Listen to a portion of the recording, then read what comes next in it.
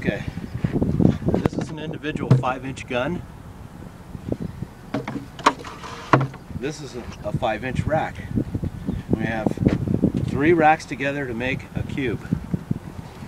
This is an aerial firework here, aerial 5-inch shell. This particular one is a 5-inch reddish gamboge to crackling.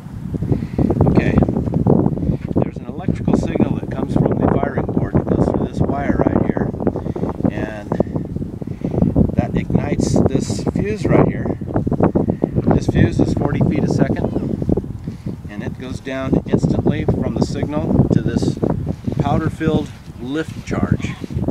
When this goes off, it separates from the firework itself, and the firework is now a ball shooting straight up in the air like a pop fly. Okay, at the point of the lift, when this separates, there's a slow fuse on the bottom of the at the south pole of this ball. There's a fuse, a slow fuse that burns to the center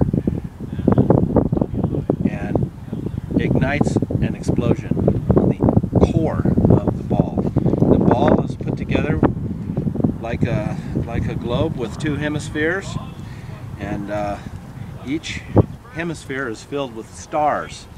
Stars are similar to match heads, but they have other chemicals to create different colors.